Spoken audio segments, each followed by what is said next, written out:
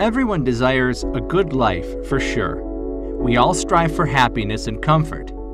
However, as pessimistic as it may sound, life may not be as good as you want most of the time, and it might really be harsh on you sometimes. Life is hard. You often hear this everywhere.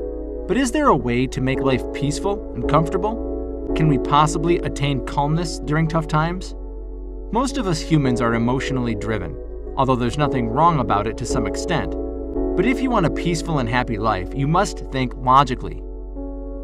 Eudaimonia, a Greek word for happiness, is the goal of Stoicism. Stoicism is a philosophy of personal ethics informed by its system of logic and its views on the natural world. It requires us to focus on what really matters and what's in our control, to treat others fairly and justly, and let go of the negative emotions so we can live with tranquility, morality, and happiness even in a difficult situation. But how can we do all of it? Here's how.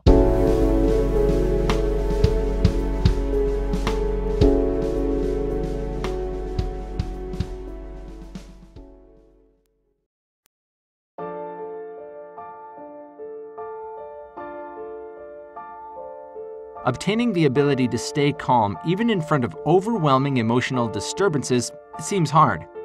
As a social species, we tend to get emotionally influenced efficiently by anything. But according to Stoicism's teaching, the path to happiness is to live in accordance with nature, that you just have to accept the occurrence of everything because the world is so unpredictable. It means you shouldn't get emotionally attached to disturbances because you can't control the circumstances in the first place. You have no control over the events that might happen. You have no control over the weather. You have no control over what someone does to you and how people treat you. You have no control over the society. You have no control over death. You have no control over whatever the world presents to you. The only thing you have control over is you, how you respond to the situation, how you view the things around you, how you think. Don't get distracted by the externals. That's out of your control. What's the point of worrying too much or getting anxious and angry, complaining about something that happens inevitably? Does it solve or change predicaments? Or does it bring you stress, headache, and wrinkles on your face? And worst, mental health problems such as anxiety disorder and depression.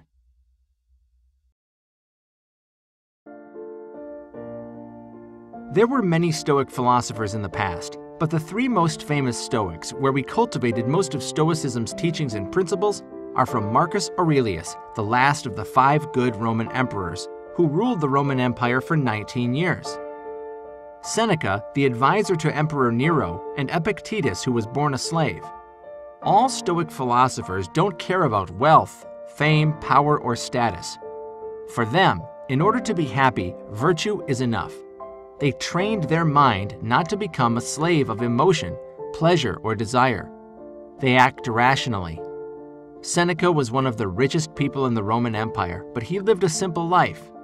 He wrote in his book, Letters from a Stoic, "True happiness is to enjoy the present without anxious dependence on the future, not to amuse ourselves with either hopes or fears, but to rest satisfied with what we have, which is sufficient, so he that is so wants nothing."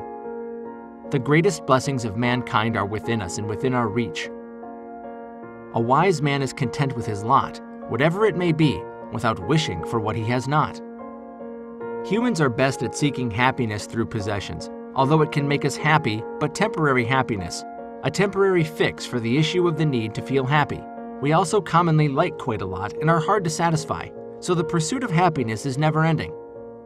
If you really want genuine happiness, you should lower your desire. The hunger for more will make you less, and satisfaction for less will make you more. There is much more that life has to offer than just possessions. People desire more to feel good about themselves, and also perhaps because of social status. Most of us are acquiring great possessions because we're afraid to be perceived as unsuccessful by the society who values success more than anything. And with the presence of social media, it's so easy to brag everything up. Seeing someone living a good life will give you a feeling of envy, jealousy, or even stress. It can also cause you to feel that there's something wrong with you, and perhaps thinking that you're a complete failure.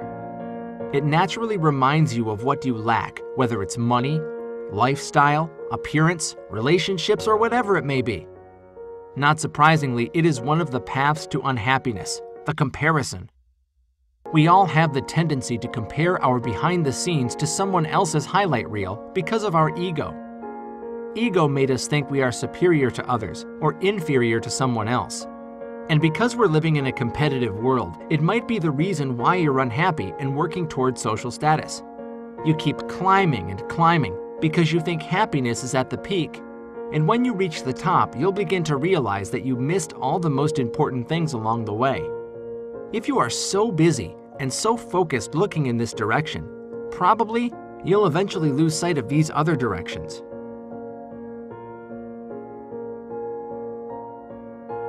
We should think of what's really valuable in life and what's not until we have begun to go without them. We fail to realize how unnecessary many things are. We've been using them not because we needed them, but because we had them, Seneca wrote. Our civilization is fixating on a sense of lack in our heads. Consequently, we work harder to buy the things we actually don't need and constantly feel unsatisfied. We're going to be happy if we buy this. You'll be having a much better life if you had this. Everyone would definitely love you if you become this. That's what society is showing us. Marcus Aurelius, the emperor, who has access to all wealth, pleasure, and desire, yet he resists everything. He wrote in his book Meditations, "Almost nothing material is needed for a happy life for he who has understood existence." People are so occupied with what society has required for happiness: material possessions, constant pleasure, and wealth. If these are the real recipe for happiness, then the people who don't have access to this will never be happy.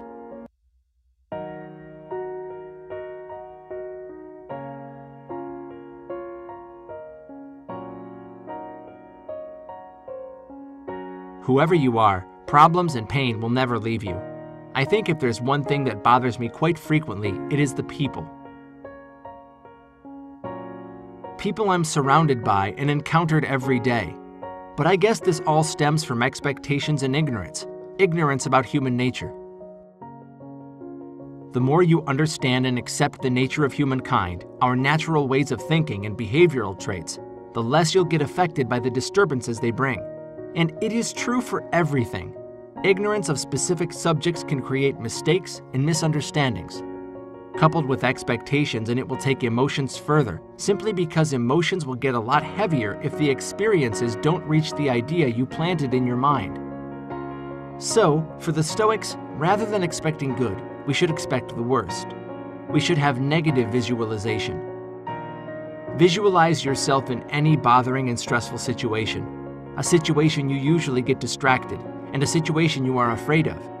And doing so, because you already expected it, helps us feel a lesser emotional impact when it actually happens. This is a powerful technique to get you mentally prepared, because even if you do everything to prevent bad things from happening, it really does happen. Marcus Aurelius wrote, "When you wake up in the morning, tell yourself, the people I deal with today will be the meddling, ungrateful, arrogant, dishonest, jealous, and surly. They are like this because they can't tell good from evil. But I have seen the beauty of good and the ugliness of evil, and have recognized that the wrongdoer has a nature related to my own, not of the same blood and birth, but the same mind, and possessing a share of the divine. And so none of them can hurt me." We live in an imperfect world with imperfect people. Just manage your internal world and don't have unrealistic expectations about the external world. Realize that things aren't always working according to plan. Accept what life will throw at you, peacefully rather than struggling. Stop making things complicated and don't get bothered by the nonsense.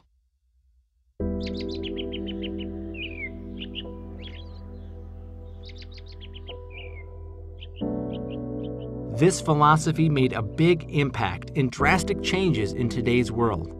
Perhaps it's the most impressive and valuable contribution of ancient Greek and Roman philosophy to humanity, in my opinion.